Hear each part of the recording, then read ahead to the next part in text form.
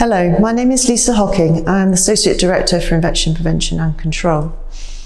We currently have several patients in the hospital who are being treated for COVID-19, and we know that the case rate in Swindon is rapidly growing as more people are contracting the virus.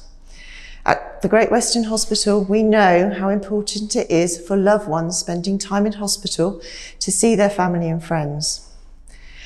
A stay in hospital can be incredibly lonely, and we know that visits from home can boost morale and support a patient's recovery. We do have a responsibility, though, to keep everybody who is coming through our doors safe. This is particularly important whilst the virus is being transmitted so quickly across the region.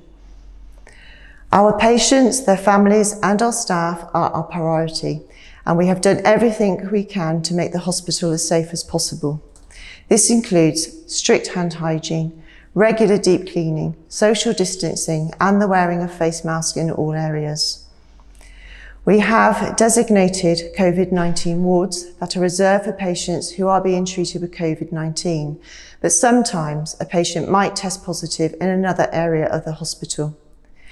These patients are always isolated immediately and moved to one of our COVID-19 wards. And then we isolate and test any patients who might have been sharing a bay with the positive patient. I want to remind local people who are visiting loved ones at the hospital, although we have extensive measures in place to keep you safe, we can never completely reduce the risk. We have seen some people coming on site who to visit patients who are clinically vulnerable or high risk themselves, and I want to encourage these people to consider their own health first.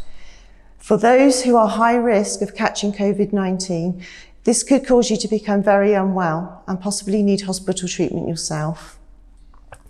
Whilst the case rate in Swindon is still high, we would ask that only people come to visit if they are low risk themselves. We have a number of iPads available for virtual visiting, and whilst I appreciate this is not the same as visiting in person, our staff are always happy to support video calls between their patients' family and friends. Unfortunately, for patients staying in wards where a patient tests positive unexpectedly, we will need to postpone all visits until we can be sure that all patients who might contract the virus have been isolated and a number of deep cleans have been carried out. Therefore, it is really important that you call ahead of visiting, as we do now, and ask everyone to book a visit in advance. Please don't turn up as you weren't once able to do.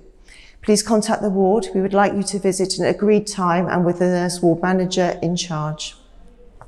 You must wear a face mask when visiting. Please use the hand gel provided and ensure you are socially distanced at all times from those around you. Over Christmas period, patients are able to have religious or pastoral visits, such as a chaplain, alongside their family or friend who is also visiting. Thank you for your support and flexibility you have shown this year. I know it has been a difficult time for so many, not at least those spending time in hospital and the loved ones waiting for them at home.